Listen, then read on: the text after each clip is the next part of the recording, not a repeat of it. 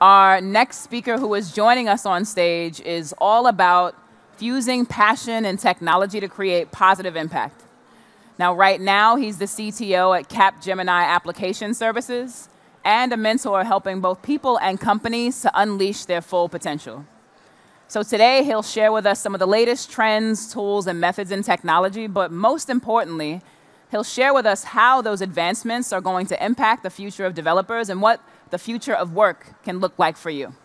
So please join me in giving me that happiness, that very warm welcome for Mr. Frank Wammes.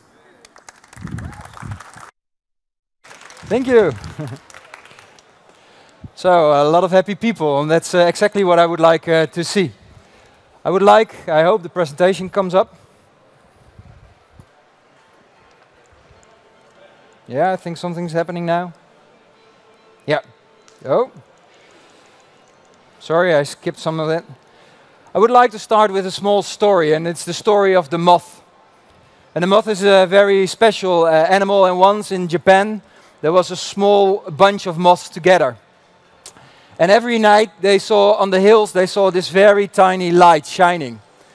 And one of the wise moths, the older moths, they came and said, you know, what is it? What is this all about? What is this light? We want to experience what this light is. And he said, is there a volunteer that wants to go out and see and search what this light is all about? And one little moth, he raised his hand and said, well, I'll do it. And he flies over, and all the other moths are anticipating, watching what will happen. And then after a few hours, he comes back and he says, well, I don't know exactly what it is, but there's some kind of a temple on top of the mountain. And I go over there, and there is this little thing which is yellow, and it waves a little bit, and it gives heat. And I don't know exactly what it is, but it was really intense when I looked at it, but I don't know what it is.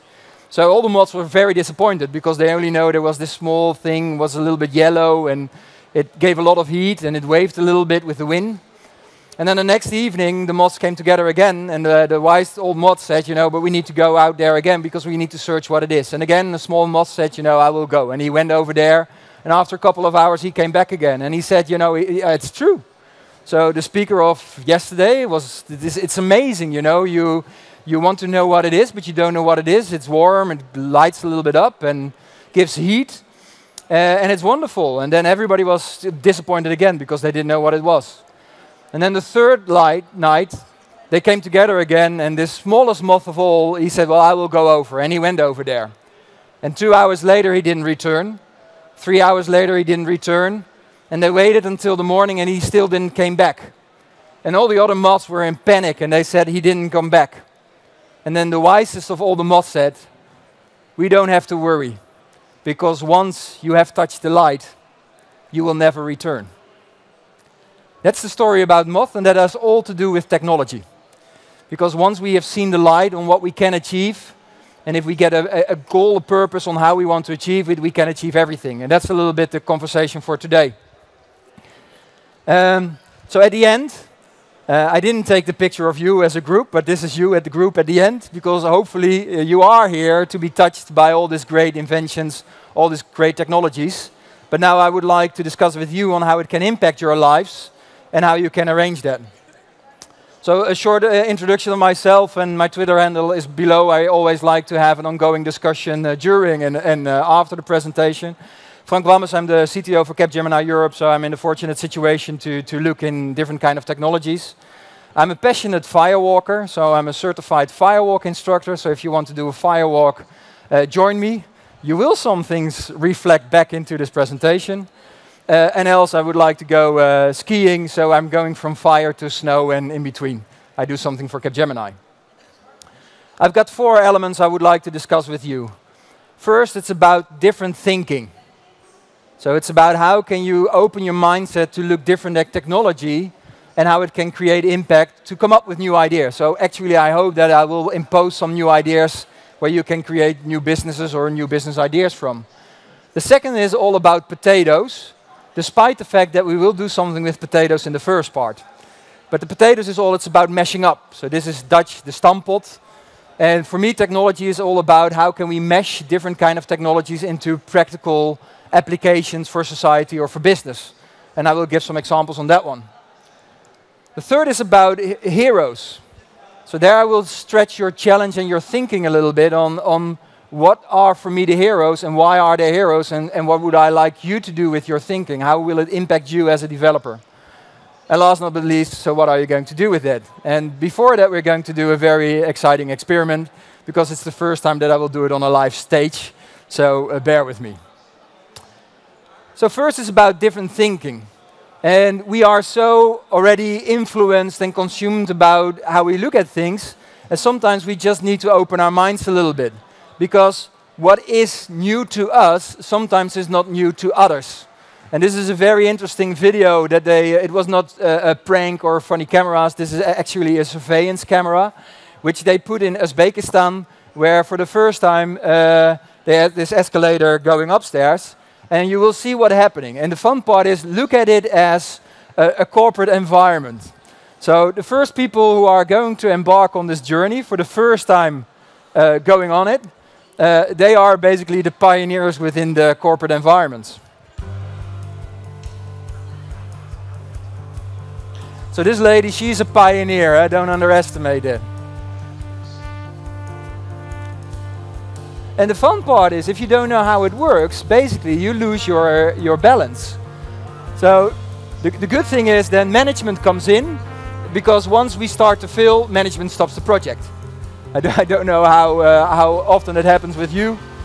We've got some younger people, also first time. And again, when my wife asks, how could this happen? But you don't know what it is. This is young management. So this is already smarter management. So he stops.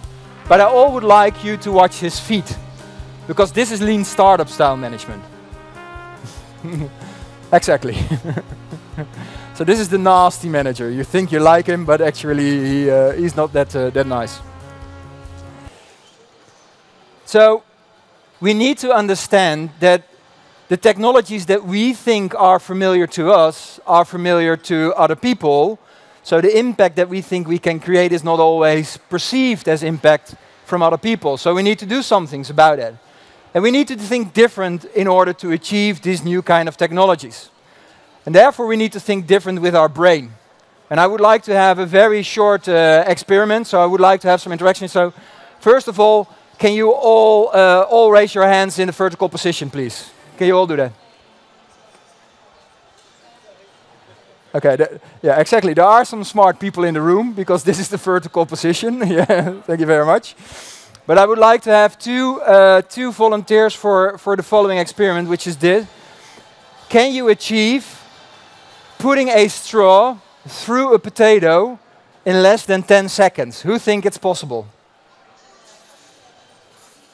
Okay, all the others that don't.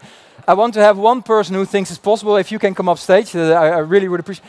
And somebody who don't think it's possible. You think it's not possible, or you think it's yeah? I've got one from the. Sorry for that. So. Who doesn't think it's possible? Yeah. Okay. Yeah. Well, you've got a very nice friend. Because okay. Thank you very much. So we'll do. Hi, my name is Frank. Hello, Anil. Hey, Anil. Arjan. Hey, Arjan. So basically, what I would like you to do is take the potato and the straw.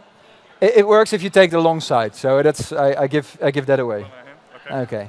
So the question is, within 10 seconds, can you get it through the potato? Yes or no?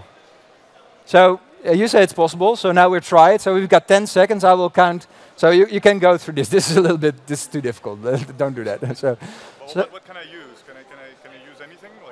Like you can do whatever you want, but it's 10 seconds and it needs to be through. So I will count down from 3 to 1, and then you've got 10 seconds. So 3, 2, 1, 1, 2, 11, 12.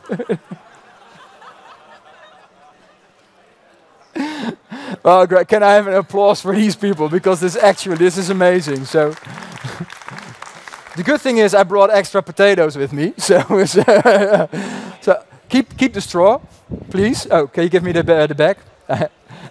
I didn't anticipate this kind of creativity. So you so you already are a hero. So take this one. Okay. Without smashing the potato, can you achieve holding the potato in your hand to get it through in 10 seconds? So again, 3 to the... Oh, yeah, no, you didn't have a good one? Oh, sorry, here. No, this is a good one. I just chew on it. Okay, good, good. Okay, sorry for the organization for the mess over here. So, so 3, 2, 1, go. 1, 2, 3, 4, 5, 6, 7, 8, 9, 10. Almost. Yeah, almost. Okay, take it out. Okay, let's do it differently. I get you a new straw because else, you know, it will not work. Just take this one. So the whole thing is, again, you know, actually the exercise that I'm going to tell is useless anyway because they already showed their creativity. But you only have to rethink one thing in your brain because everybody, and of course it helped that I started to do it like this, is going to try to do it like that. Actually, if you take it like this, and please do so, you take the potato like this and you visualize that the straw is through the potato. If you don't visualize that it's through the potato, it doesn't work. So basically you take it, and with one big straw, visualize it goes through the potato and you smash it through the potato. Let's see if it works. Think through the potato, eh? Well, it's almost there. It's almost there. I will demonstrate it. Hopefully it works with me now. Ah, oh, shoot. It got this way in. Sorry for that. I got too big potatoes.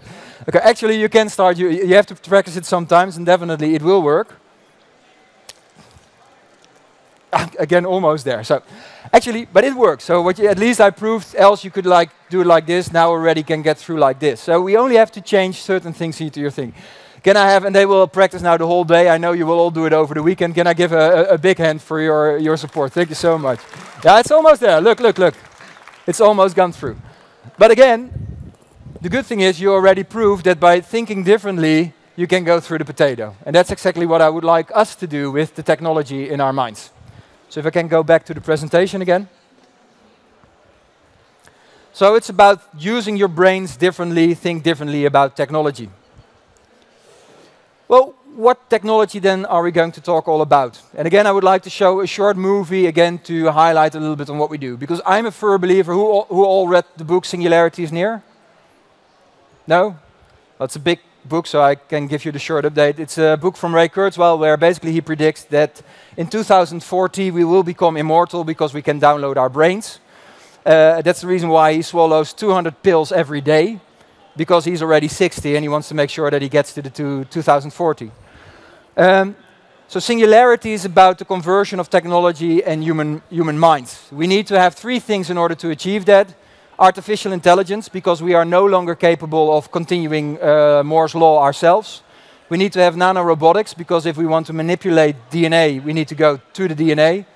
And we need to have the genomics, because then we know where we need to manipulate and then we become immortal.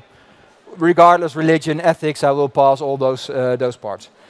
If we reach that, we become immortal. But the question is, don't we already have achieved that momentum? And I would like to show you a clip out of the series. You can find it on Netflix or on YouTube. It's Black Mirror, and it's produced by the BBC. I see some recognizing faces who recognize it. It's on giving a perspective on what technology will mean for the future of humanity. And this movie, it's a very sad story. It's a young couple, very happy, live in the countryside of the UK. She gets pregnant and then he dies in a car accident. So it's a very sad story. She's very sad. And then somebody comes up to her, you know, you can actually have contact with that person again in some kind of a virtual way, because you can chat with him and then we'll simulate that that's your husband. So she does it, she gets a little bit more happy, and then she says she's still not satisfied, and then it goes one step further. If you look at this video, there's one small assignment. I would like you to check which technology is not feasible already today.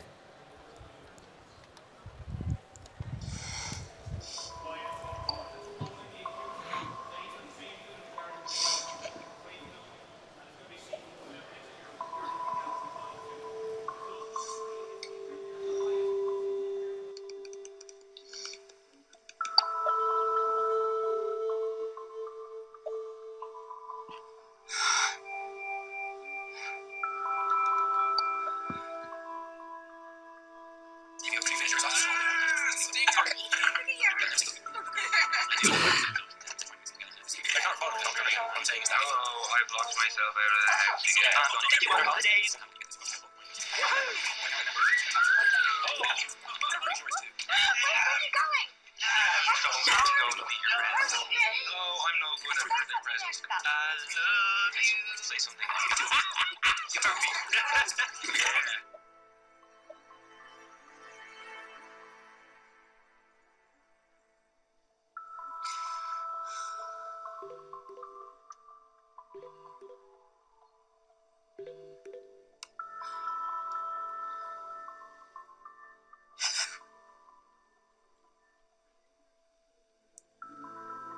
So, how am I sounding? Hello? Hello. You sound just like him. Almost creepy, isn't it? I say creepy, I mean it's totally batshit crazy I can even talk to you. I mean, I don't even have a mouth. That's just... Just what? It's just the sort of thing that he would say. Well, that's why I said it.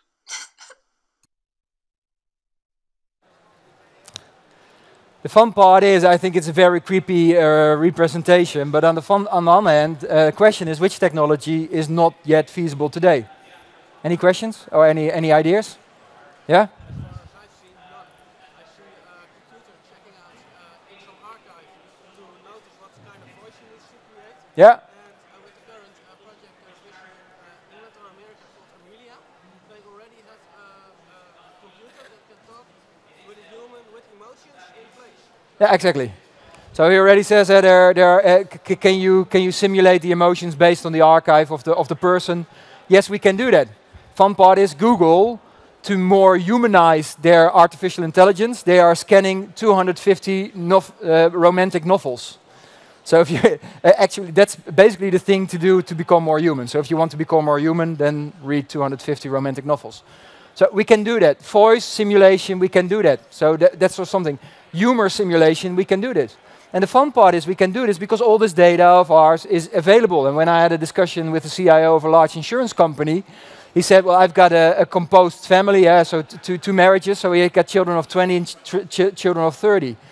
And when they go on a holiday, the children of 30, they come back after 2 weeks, take their laptop with them, and then they go through to the photos to talk about the holiday. His children of 20, after 2 months, he starts dialing them, and he says, you know, how was the holiday? Because I haven't heard anything from you back. And actually the message is, but yeah, you follow me on Facebook and Instagram, so why should I talk about my holiday? Actually, if you die, who's going to remove you from Facebook? Who's going to remove you from LinkedIn?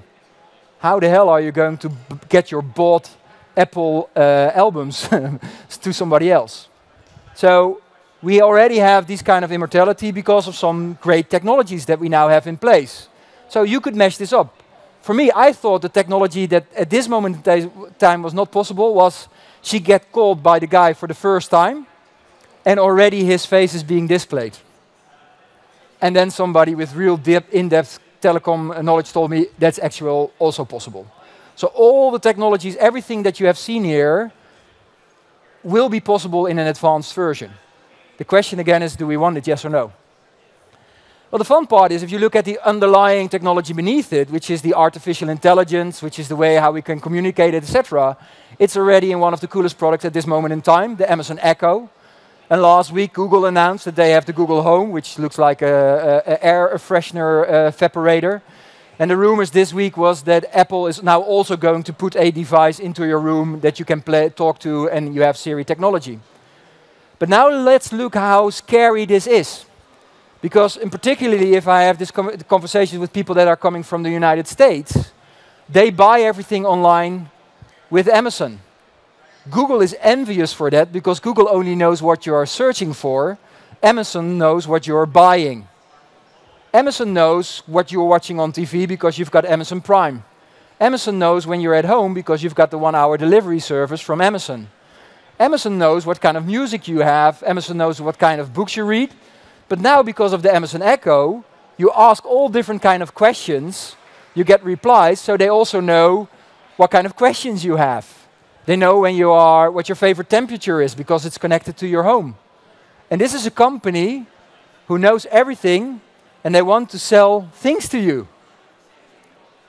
The lesson that I learned from this is if your user experience is superior, the user will forgive you everything. If the user experience is supreme, the user will forgive you everything. Now look back at your company, your companies, etc. How unique is your user experience?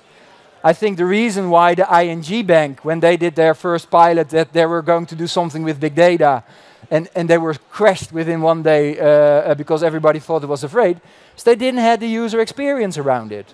If they would have, would our reaction been different? I think so. So what can we learn from that? We need to be careful because, of course, you all know about the experiment that Microsoft did for one day and then shut it off again. You could talk to the tweet bot, and within half a day, it already started becoming racist.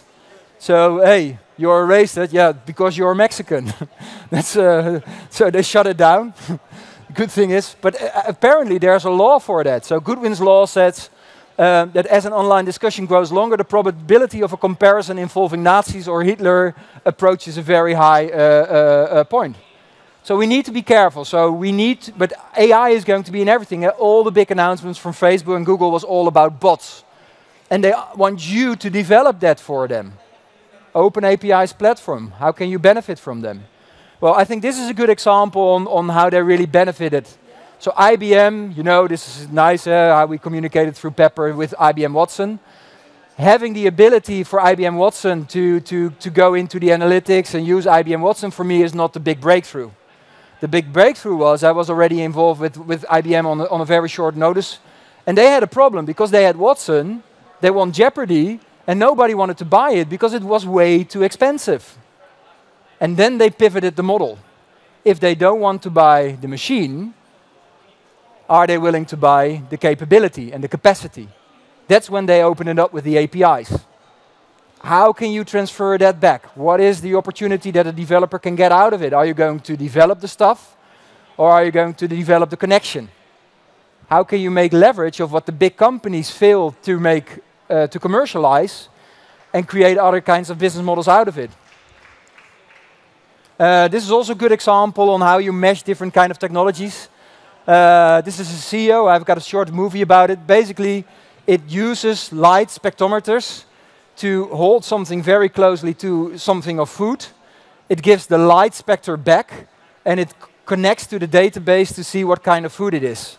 And apparently, the light spectre is unique. So it's like almost your fingerprint. And I got a short movie on how this works. The technology at our fingertips can help us do amazing things. It can help us navigate the world, know which restaurant to book tonight, or know what song is playing on the radio. But when it comes to the actual stuff around us, if you're not sure or just don't know, well, you're on your own. I'm Damien. And I'm Dror. And we're excited to introduce SIO. SIO is the first molecular sensor that fits in the palm of your hand. It scans the molecular fingerprint of an object and provides relevant instant information about its chemical makeup. You can use it to log the chemical fingerprint, record it, and share with your friends. So you get the picture. So what you saw, it was mobile, it was things, it was big data because you need to connect to the database, it's social. So it's about merging all these different kind of technologies to build a new proposition. And now something different than the traditional Uber example. Things, of course, a lot of examples here as well. Not only things, also nano. Nano will also be something which will probably be exposed through some very large corporations through APIs that you can benefit from. And I recently had a discussion and I found out there's already a 3D printer that can print nano tops on bottles so that you can actually measure with the nanotechnology what the real expiry date is. So I don't have an expiry date because I put something on a certain date into a bottle, but I can see how the chemical reaction of a good is to measure whether yes or no it reached the expiry date. Well, if you can do such things, what kind of values can you create out of this? And we had a discussion with CPG companies, and they said, you know, we need to do something with it, but we don't know how. So actually, there's a big business opportunity for that as well. This is a good example on what we did ourselves together with Disney. It's the Magic Band. For the Disney suckers amongst us, they're probably well known. So you can go to Disney park, you get the band, and it's stupid simple. So it's a bracelet with RFID technology in it. So RFID technology, the things that we already used back in 2003, 4. But what the interesting part is that we don't talk about the bracelet and the RFID, but it's about optimizing all the processes behind it. So it's the park admission, well, easy, I can do that with my watch as well. It's the form of payment. This is killing. If you are a family and you're there with your children, it becomes so easy to pay stuff, You end up with loads of rubbish that you didn't want to pay for. But it's brilliant for Disney. It's supply chain optimization because I can track where the people are. I can proactively start influencing whether I would like to give some discounts in a restaurant in order to pull away traffic and get a better balance into my park. All with a stupid RFID chip into a bracelet. But the invention is not the bracelet. It's about the creativity and the processes behind it where the real value is. Coca-Cola, it's a very good example where we work together also with them on lots of other things, and they work with other companies also on big opportunities. Coca-Cola also created the bridge where they invest in startups where basically they said it's the cheapest form of innovation we've ever had because we give some money to startups, we see whether they succeed, yes or no, and if they succeed, well, we're successful. If they don't succeed, at least, it's their problem, not ours. I don't know. It's a little bit more subtle, but it comes back to that. The coolest thing is in the middle, which is a fridge. They had a little bit of an issue because in the McDonald's and the Burger Kings and those franchises, they said, we don't get enough margin out of selling Coca-Colas at fridges. So perhaps we should replace you. That was the original problem. And then they did research, and it seems that if you want to drink Coca-Cola, a Coca-Cola product every day, it takes 9 years to drink all the products. So can you imagine what the scope is of Coca-Cola? And then they said, but we still have an issue. What can we change? They came up with this invention. And the invention is that you can create your own product. So it takes 9 years to drink all products, but now you can create your own. The fun part is you can create it, and if you like it, you can share it, social. It comes in your Facebook account, you get a QR code. If I'm at the other side of the world, and my friend says, this is really cool, you need to drink this, I can go to a vending machine, and I get exactly the same drinks. So what they get is they get tons of data because they know what Facebook account you have, so they know who you are, what your demography is, what your age is. They know what kind of ingredients you liked. So perhaps they will not come up with a new drink, but at least they can see what kind of ingredients will appeal to which kind of audiences, thereby creating free R&D. So it's big data, mobile, social. And now the fun part is you can only do this because of Internet of Things. Because if I once get a code with a brilliant drink, and I go over there and one of the supplies for the drink is not there, I will be supremely pissed off. And I will never do it again. So I need to secure that it's always there. Well, I don't know whether you have a printer at home. You all suffer from the same issue that yellow is empty. And you don't get it. Exactly. So the cool thing is they have an IoT layer to measure all the different components which are inside of the stocks, and they have full automatic replenishment behind it. It's a major success.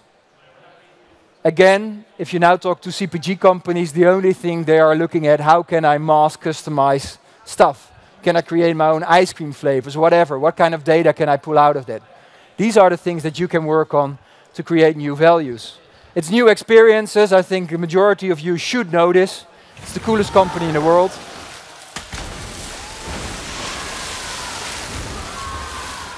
It's of course Magic Leap, raising 1.6 billion in 2 years' time without having a working prototype.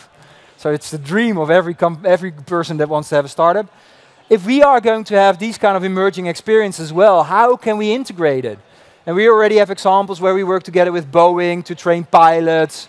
But can you even imagine, and I recently heard Daan Rosegaard, he said the invention that is not created but I'm waiting for is that I can put on glasses, walk through the aisle of a supermarket, and immediately everything is highlighted what I can and cannot eat based on my allergies. Well, the cool thing, it's already there. But how are we going to bring that back into good products for the marketplace? We need to finance it different. I don't know if you have a Netflix account, please look at Capital C. It's a good way on how to create movie, and the best way to tell it is the guy who is playing the main part in the movie.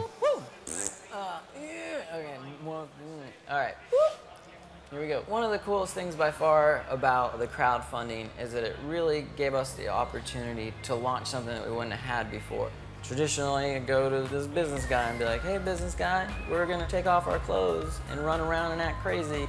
Do you want to give us some money for this thing? And they'd be like, no, you guys are crazy. You get to throw it out there. And if you get accepted, then it's like, oh, we got a company. Oh, okay, what are we going to do now? In crowdfunding, money. But the cool thing is, and this is a lesson learned again for you all know Kickstarter, you know it. But what are the lessons that we can learn from it? Again, it's free R&D. Major companies are now trying things on crowdfund platforms to test whether something is viable in the marketplace. Second is, it's creating a fan base. So this guy, the crazy guy, who actually created the best product in the world, the wine sock, so you can keep your bottle of wine warm. No? I thought it was a great opportunity.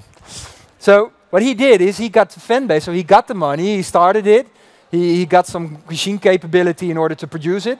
And then you see in the movie, or in the documentary, he comes to the office, and there had been a burglary, and all the machines were taken out of the office. And he's completely sad, and basically he tweeted to all the followers who financed him in the first place, and he said, well, actually, I think we need to close business, because, well, we got robbed, and everything's out. Within 2 weeks' time, his fan base that he created started a gala event evening, whatever, where they had a big party, because that's in this atmosphere, in the kind of things that you would do for such a company, and they got all the money back again. So it's testing, it's creating loyalty, it's doing stuff perhaps under a different brand to test out stuff. So how can you leverage that? It's not only about raising money. Crowdfunding is just, this is the importance of raising money. It's the testing and creating the fan base, which is way more important. But now we need heroes. So how are we going to do this? And this is about give meaning to stuff. So what we really like is think big. Again, I think we're all watching now into the autonomous driving car, etc. But if you look to Elon Musk, he all started it because he's afraid for the Earth. He wants to have the Tesla car in order to create a better space. He wants to have SpaceX not to drop satellites into the atmosphere, but he wants to go to Mars. So he thinks very far, and then he starts breaking it down. It's this very scary picture. It's Mark Zuckerberg. It's about connecting the whole world. And what am I going to do to connect the whole world? 12 years ago, he started. 12 years ago. And now he's the 6th richest man in the world. But with a purpose. On the other hand, this is also a very scary picture, because it also shows that Mark Zuckerberg basically is the only one who he didn't lock into his own platform. So you can also look at it like that. These two young guys, Serge and Larry, they came with this dream like, okay, how are we going to unlock information to everybody? And I had the privilege to be in California last year, and they gave a presentation about innovation. And they said, innovation for us is not that the whole company, that everybody has 20% free time to work on innovation, but we look always at the whole problem. So the whole problem is basically, if users can't spell, it's our problem. If you don't know what to form a query, it's our problem. If they don't know what words to use, it's our problem. We need to solve that for them. If you can't speak the language, it's our problem. That's why they started with Google Translate. If there's not enough content on the web, it's our problem. And if the web is too slow, it's our problem. This is also what I read last week, which I thought was so interesting to hear, is Mark Zuckerberg. He made sure that every other Tuesday in the Facebook headquarters, he squeezes down the internet speed. At some companies where I give this presentation, they said, well, our boss does it all the time. But, but at Facebook, they do it on Tuesday, and they do it deliberately, because the message is, not everybody is privileged to have the internet speed as we have. So you better develop solutions for that kind of speed. How are you going to do that as a developer, to install that kind of thinking into your organization? Also with Google, I had a great discussion with a very advanced company who are really leading edge on digital. But I challenged them. I said, are you allowed to have a fucked up Friday? Or are you still talking about lessons learned? At Capgemini last week, I skipped the lessons learned and I said I only want to have what's my favorite fuck-up moment of the week. Because lessons learned, everybody falls asleep. Lessons learned is incremental. Major fuck-up is the thing you will never do again. That's something you learn from. And then they said, yeah, that would ruin your career. So, well, then you still have a long way to go. These guys, you know, it all started with Sean Parker and Sean Fanning that started thinking different about what do we want to achieve. And the fun part is particularly Sean Parker, now he made enough money with Facebook. But Sean Fanning, you know, he didn't make the money of Napstar that Zuckerberg made from Facebook. But he wasn't in for the money. It was about creating new meaning. And it's not only about the big gurus or whatever. And I watched this very stupid, but I watched the TV show with Ivo Nije last Monday. But there was this amazing lady who was showcased. And she's blind. And she said, you know, I'm going into the world and I'm going to make sure that in poor countries where blindness is being seen as a punishment from a higher being, I will make sure that I will create schools, etc., to make sure that they can start reading. And can you imagine with the technology that we have today, how we can boost her in her journey on how to create meaning? Or this guy, we all know, you know, creating the solution to get the plastic out of the sea, 19 years old. He's not there for the money, but I bet you that he comes with some great ideas, which definitely will lead to monetization later on. And Guy Kawasaki, the guy, Apple fellow and the marketeer at the beginning of the Mac, he has a very strong saying on that one as well. Entrepreneurship is about making meaning. Many people start companies to make money. The quick flip, the dot-com phenomena. And I have noticed in both the companies that I've started and funded and been associated with, that those companies that are fundamentally founded to change the world, to make the world a better place, to make meaning, are the companies that make a difference. They are the companies to succeed. My naive and romantic belief is that if you make meaning, you will probably make money. But if you set out to make money, you will probably not make meaning and you won't make money. So my first thought is you need to make meaning. So you need to make meaning. And again, it's not only if you want to start your own company, but it's also going back to your own corporate environments, perhaps. That's at least what I would like to do. And the only thing that you need to do is to break the patterns into your mindset again. And we need to break through our negative thoughts in order to do that. And this is the exciting part. I already told you I'm a passionate firewalker, but in firewalking you also learn some other tricks. And I would like to have one volunteer that will work with me on an ancient ritual. And that's by breaking the negative thoughts on behalf of all of us to make sure that we really start believing that everything is possible if we set our mind to it. And that's an arrow break. So I would like to have a volunteer. Come on stage. Hi, Frank. Aniek. So Aniek, what we are going to do is something that the Indians did. So I think you're very proud. Because if come a little bit on stage, because I will show you. Because there's one thing in our body which is already so developed over time, which has a very specific function. And this is the hole here in your throat. Do you know what the function is of this part of the throat? Do you know? No? Anybody knows? Millions of years of evolution has led us to the fact that we have a point in our throat that is specifically designed to break arrows. That's the only purpose of this part.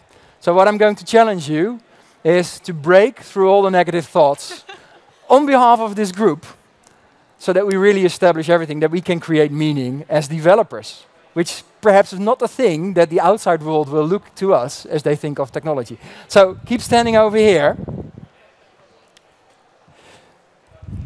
So they're really good arrows. So they're not...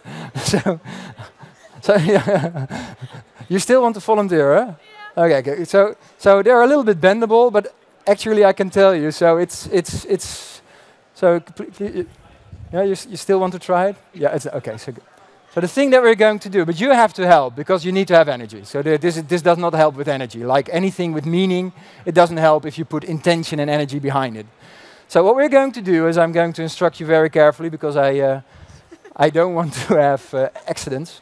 A lot of people, when I told this this morning in our company, they said, well, at least we will reach the news if it doesn't work. So, so what you do is we put it over here, And you need to have intention. What you do is you breathe in and you breathe out. You breathe in, and they will shout, and that's something that we do in the ancient tradition is puma, because we use the energy of a puma. So I will start, and then you need to follow, because you know you need to help her. She does it on your behalf, so you need to give her a little bit of support. We say puma, you breathe in 3 times. You say so, and on the 3rd time, you hold your breath and you take a step forward, and it will break. Yeah. Okay. So. If you're still confident, huh? She has never done it before, at least not to my knowledge. Okay, good. So just to make sure, because that's the only tricky thing, is that it doesn't point away, is that I created a small hole over here. So yeah, I put it over there, exactly. Lean a little bit forward, so one foot, I would stand a little bit like this. Exactly, good. Yeah? Yeah. Let go. Yeah. And now, I really need your help. So it's boom-ma, boom-ma. Boom-ma, with your breath. Boom-ma, boom-ma, boom-ma, boom-ma. Thank you very much.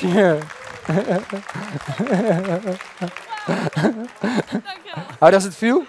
Strange. Strange? Strange, but it didn't hurt. It didn't hurt. So, well, actually, what I'm going to give you, I don't know where the other part is. I think it flew away. So, yeah, good. Okay, what I want you to do is wrap it around, because this you have to do this on behalf of us. So what I would like you to do is bind it like this, wrap it around, put it somewhere in the earth or whatever, that you always see it, and you know that on behalf of this group, you broke through every negative thought, and we can achieve everything. So yes, thank you very much, and give her a great applause on what she achieved for you. Thank you so much. So That's really cool to do on a live event. So thank you so much for sticking with me. To go back and to finally wrap up. So we need to do things differently, and we do it different. So I already told you need to go to Netflix for some of the documentaries. You also need to have HBO Go to watch Silicon Valley, because it's the greatest show on earth, where they make jokes out of the startup community. But if I look at it, this is the new world. It's the guy with the never forget button. It's not the save button, it's a floppy disk. He's the owner of the house, so he gets 10% of the shares. It's the CFO, but the 3 guys over there, they are the company. How are we going to internalize with our large corporations, large companies, that we don't have development, that we don't have 10 different kind of IT departments, but that we have small teams that start building stuff? That's your future. How are we going to do that? It's about lean startup. It's about failing fast, fail many, fail forward. If you haven't read the book, read the book. This is where I challenge every big corporation for. And again, the word fail is already the first objections that we need to break through.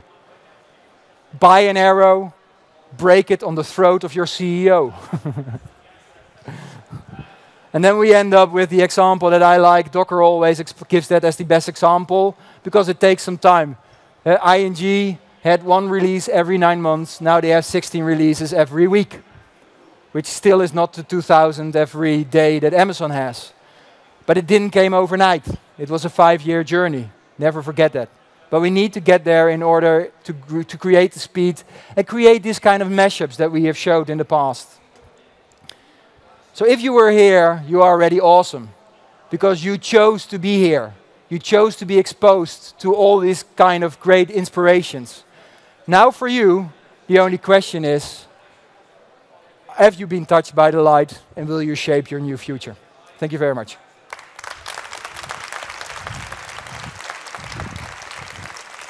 Thanks. Thank you so much, Frank. We can. I'm going to hand this over to you. I feel like you're going to be the catch box tosser. Okay. Yeah. So we're going to open the floor for a few questions, and we'll take the first one from the audience.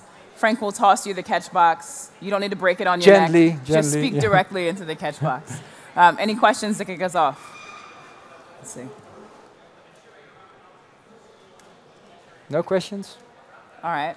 Question for you, Frank. Yeah. Using Campus Party, this huge space with thousands of people gathered, what advice would you give for people to start now with this and adapting this new thinking?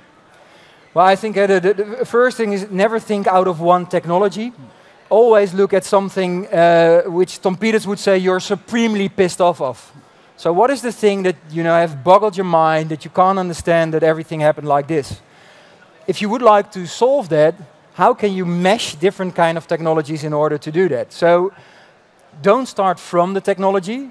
Start with something either you are supremely pissed off of, which you really want to preserve, but you are afraid it will get lost. How can you solve that? And I notice you don't think like the normal CTO, I'm gathering. So Okay. what was that moment for you, that spark moment that made you begin to shift this thinking? Well, actually, this is a very funny story. I had my firewalk training course in Scotland. And at that moment in time, I had a different role within the Capgemini group, and I was a little bit under stress and not so happy, etc. And then I did a firewalk, and on the intention of the firewalk, I shouted out, "I want another job." The first thing that happened, and you have to know, a universe is very specific, so you need to be specific to the universe if you want to get something back. So what happened is, my boss took me from the job that I had at that moment in time, but he put me on another job I really didn't like. So, so what I learned is, so the moment came that I learned you have to be very specific if you do something with meaning, but be very specific on what you want. You had a question or no? Yes. Yeah, okay. Yeah. Oh, almost. It's soft and plushy, so it's not like dodging an arrow, don't worry. Hi, my name is Martin. And I have a question. What is the role of Capgemini in all of this? Because you have a really big company with 180,000 employees. Exactly, yeah. So, well, I think our role is changing, and that's the thing that's perhaps the role that I want to challenge, and also perhaps not the typical CTO for a group. We need to change fast.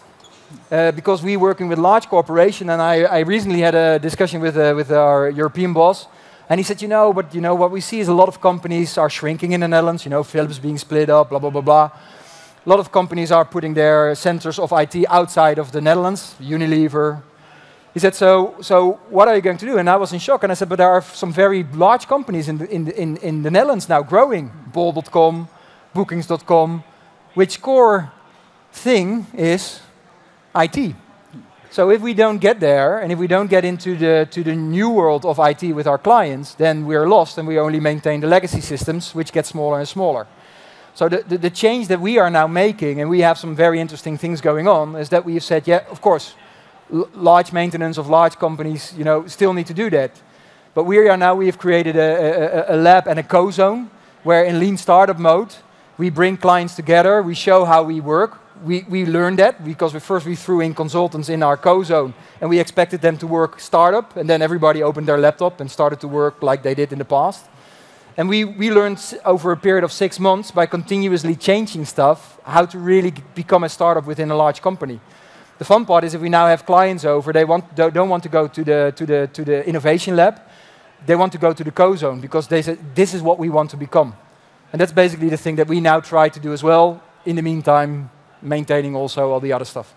So modeling the behavior you want to see in the world. And that's a future business model.